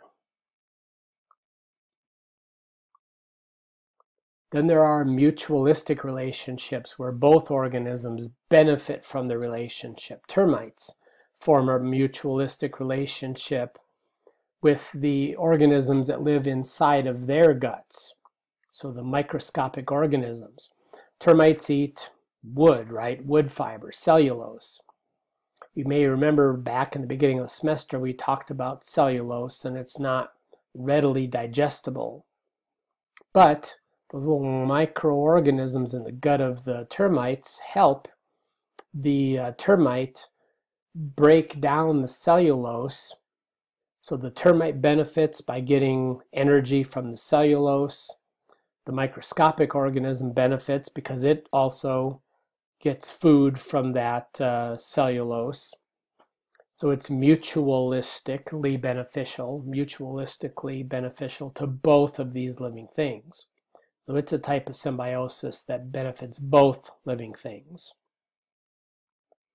Lichen is also a mutualistic relationship where a fungus and an algae are living together as one organism called a lichen. We'll be looking at those in lab if you're in lab as well. So they live together as one organism, and each of them contribute benefits. The fungus, like fungi, break down dead organic matter, right? That's how they get their energy. Algae photosynthesize, that's how they get their energy. So in this case, this organism has kind of the best of both of those worlds in obtaining its energy. Parasites are actually interactions. Let me go back here just to make sure I didn't have anything else in the slide. Parasites are organisms that provide a relationship where the parasite itself, and this could be a tapeworm in this case, or a tick or a flea that might be on your dog. The parasite benefits because it's got a source of food. It takes nutrients out of the body of its host. But the host doesn't necessarily benefit from this, right? So the parasite benefits, but the host doesn't. It's harmed maybe to a small degree, but it is harmed by this relationship. And then if you have something like a tapeworm, of course, it can build up enough to where the organism may be seriously harmed. Tapeworm takes all the nutrient from the gut of the host, and it could even result in a factor that, combined with other factors, could result in the death of the host. And so again, there are these parasitic relationships that benefit the parasite, but actually do cause harm to the host. Ultimately, kind of I guess it's hard to say it's the most important thing, but it's certainly one of the things that we care the most about these days is the idea of biodiversity and maintaining biodiversity on the planet, maintaining as much of the current life forms that are living on this planet as possible. We know biodiversity plays a huge role in the health and stability of our planet. We know that the more humans there are, the more habitat destruction, the more homes we build, the more Walmarts we build, the more roads we build, has an impact on biodiversity. So it's one of the primary focuses that we are looking at these days and trying to find ways to not only maintain it, but maybe even build it up back to where it might have been in the past. And so, again, we've talked about how the greatest diversity are near the equators, right? associated with tropical rainforests. The less diversity you have, the farther you get away from the equator. And so whether we're talking about life in general or even specifically in this case something like mammals, the number of mammals per square kilometer can approach over 200 near the equator and 0 when we get far enough away from the equator.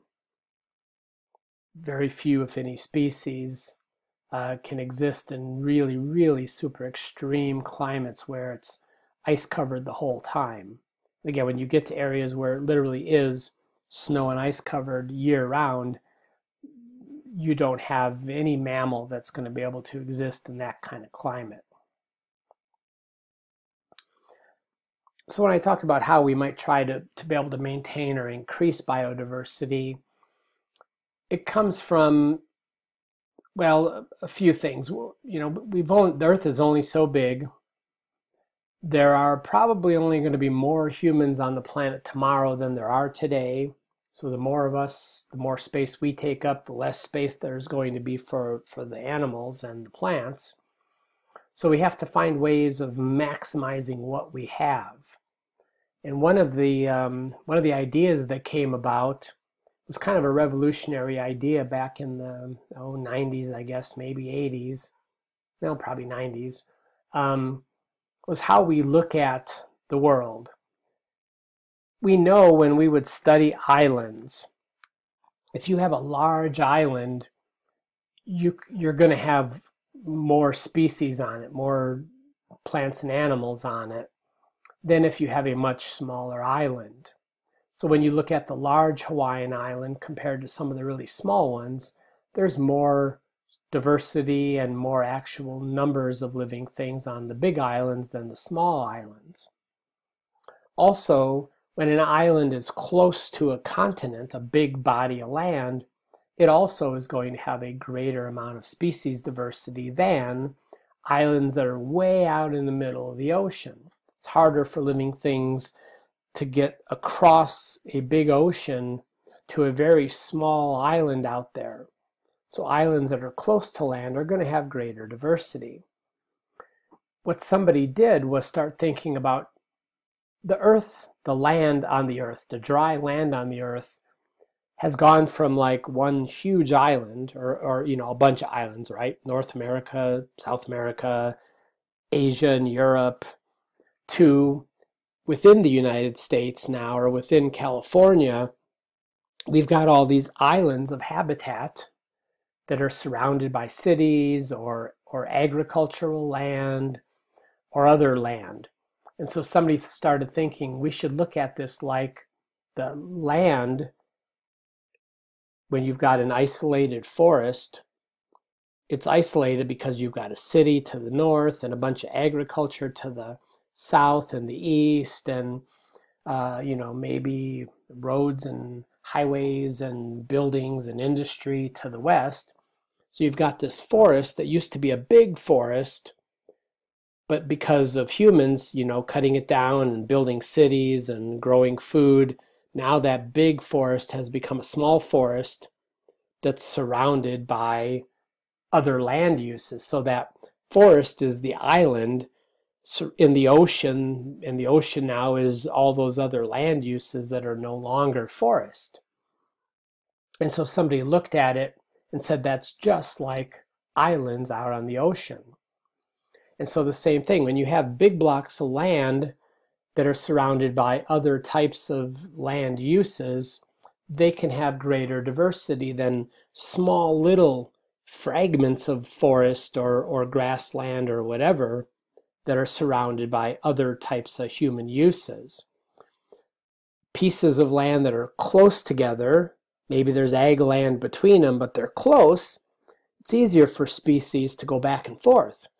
But if those pieces of forest or whatever are far apart and there's nothing but cities and ag and industry between them, it's a lot harder for species to make it without, getting hit by a car or whatever. And so we started looking at our landscape as if it were a bunch of islands. and it changed the way we thought about how to conserve species. And so we tried now to create bigger islands of land where we can, reclaim some land, maybe revegetate it, make suitable habitat, try to make that island as big as possible. If we have islands of habitat that are not connected, not one big land, but a couple of separate pieces, maybe we can't buy all the land between them to make them one big piece of land. But if we can just find a way to connect them, even if it's just a corridor, maybe there's a river going from here to here. And if we can then, make that river corridor a travel route, then maybe animals can go back and forth, which makes those two small pieces of land function a little more like one bigger piece of land. Never the same as one huge piece of land, but a little more like it if they're at least connected. So trying to make the small fragments big, or trying to connect those fragments as much as possible as a way to conserve biodiversity on the planet. And then finally, what we often do in order to try and preserve an ecosystem or a habitat is identify the most important species in that habitat. And so we can have what are called foundation species that are literally the foundation of an environment. Coral is a foundation species because all the other plant life and therefore all the other animals in that coral reef depend on that coral being the foundation of that habitat. And so if we see a foundation species like we are with coral that's being impacted by something, we know that that's going to have an impact on all the other things in that environment. So then our goal is to try and preserve that foundation species, because if we do, it's going to benefit so many other living things. Or on maybe a little bit smaller scale, if we can identify a keystone species within an environment. A species that would be a keystone species would be one that has a big impact on the environment. Whether or not there are a lot of them, or they aren't necessarily the biggest thing in the environment, but they have a huge impact on the environment. Sea stars are a keystone species in a lot of tide pools. They're kind of top predators. And so if they're healthy, if there are a lot of them or enough of them, a normal amount, population of sea stars, it's telling us that all the other parts of that ecosystem are probably doing okay. If sea stars are abundant, that means they must have lots of food. And all those other parts of the environment that are food depend on other things for food. So it's kind of this trickle-down effect.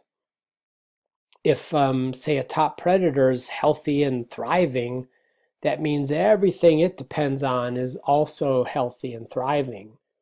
And so if we can take care of the sea star, then that means we actually are taking care of the entire environment. Maybe a little easier example to understand would be the beaver. Beaver are also a keystone species. Think about what the beaver does. Its whole purpose in life seems to be building dams, right? So it dams up small creeks and streams, and because of that, it causes the area above the dam to flood, right? So you think about a small little stream that goes through an environment. Those small streams can actually kind of dry up during the summer, right? If a beaver dams off a small stream and allows water to back up, now it's making a pond or maybe even a lake. And even if the rainfall stops, that lake is going to last a lot longer, to the point where maybe it lasts until the next rainy season. So by the beaver building dams and making a more stable source of water, they're benefiting the fish, the frogs, the turtles, all of the other mammals, they're benefiting the entire ecosystem by making a more predictable water source than that little stream might have been. So that's why beaver are also considered a keystone species.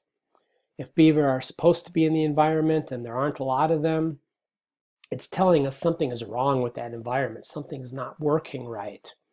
If we can just get the beaver back in that environment, we're benefiting maybe thousands of other things just by taking care of that one thing.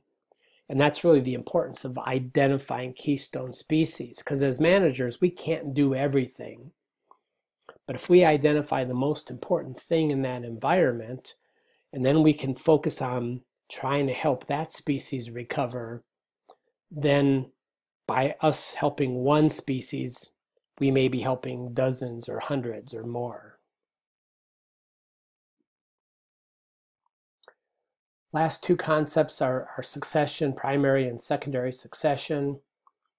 Primary succession occurs when you start with bare rock, no soil, just rock, which happens typically after, say, volcanic eruptions happen.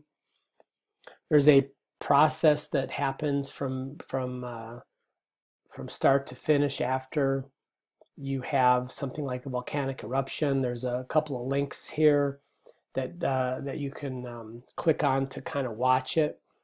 Succession is one of those things, kind of like evolution, that's a little bit hard to understand because it doesn't just happen overnight. It takes hundreds, thousands of years, and so it's a very slow process. And so again, it's probably the best thing is to look up some information and be able to watch some actual time lapses. But primary succession, again, is when you start from bare rock, and it takes maybe dozens, if not hundreds of years to build soil. And so you go through a process of certain plants colonizing an area. We call those pioneer species. Those pioneer species kind of lay the foundation for other species to slowly take over and replace over time. And so given the hundreds, thousands of years, you have different plant communities coming and going over time.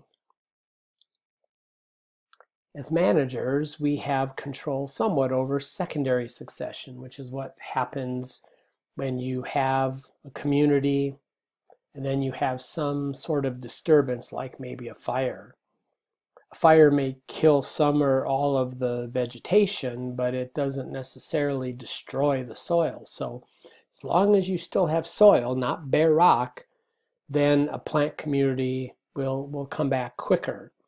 And as managers, we can actually control that indirectly by the way we manage the vegetation. We can harvest certain things, we can use fire to change communities, but it's a process of succession, changing plant communities over time. You start with pioneer plants, again, those first ones to colonize an area after it's been disturbed. Those are replaced by intermediate species.